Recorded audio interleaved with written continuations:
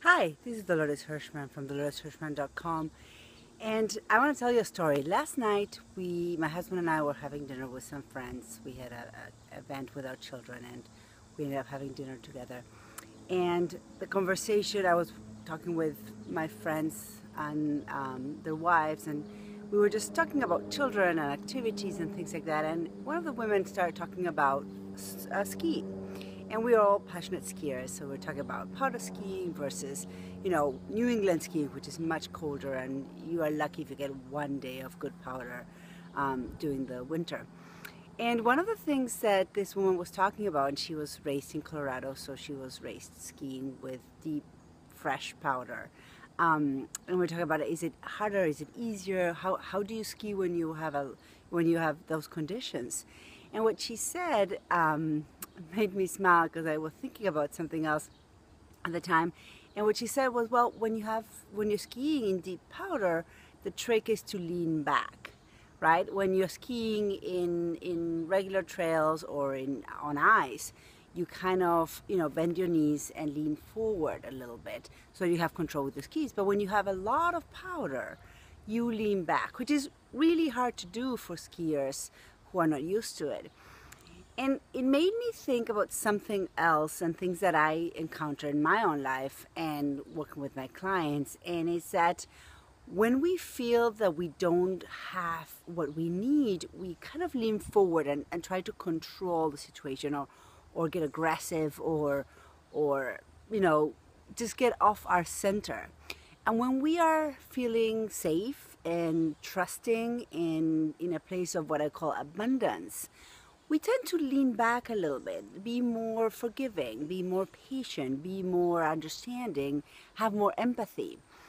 And so one of the things I'm thinking this morning, and I went for a run and came back, and I'm thinking, I really want to do a video on this, because one of the things I see a lot, not just in my clients, but personally myself in my life, is that I do need to remind myself to put my mind, so my mindset, in a place of abundance, because it's only when I in that place of abundance that my day goes as planned, or even better than that planned.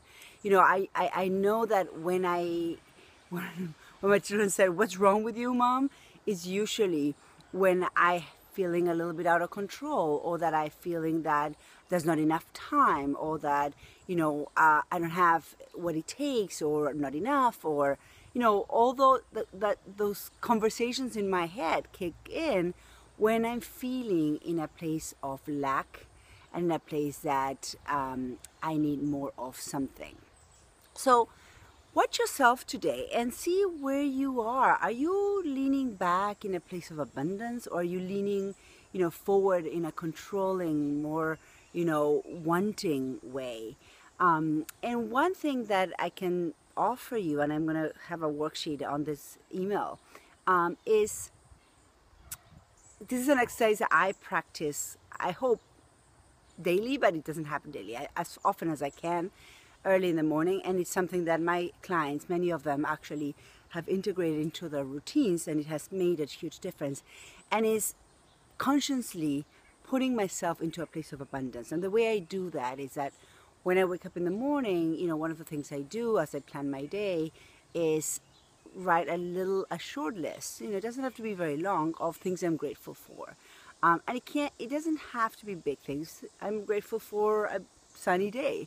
I'm grateful for having my children in bed on time last night so that they will wake up happier. I'm grateful for, I don't know, Friday. Many times I'm grateful for the end of the week and the time with family.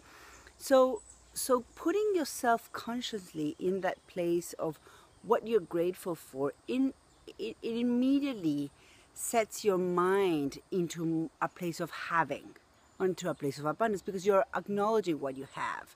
And it allows you to step into your day from that mindset. Granted, it's hard to keep it through the day, but going back to that list is what centers me back into that place of abundance. So I want to give you this challenge for this week is, first of all, observe yourself. Where are you? Are you leaning towards abundance, or back towards abundance, or are you in forward position, trying to control. And what are you grateful for? What is it that in your life you would not change or give up, and you realize that, oh my God, I have a lot to be grateful for. So please, take a minute, do the exercise. If you can, do as many mornings with this exercise as possible, and just observe how your week changes. Many of the things that we do in coaching is about, tweaking and shifting little things through the day and see what works for you, because not everybody, needs all this exercise. You have to find the one that works for you. Please send me an email. Feel free to share this email with your friends and your network if you think that this exercise can serve them. And I look forward to seeing you in my next video. Have a great rest of your week. Bye.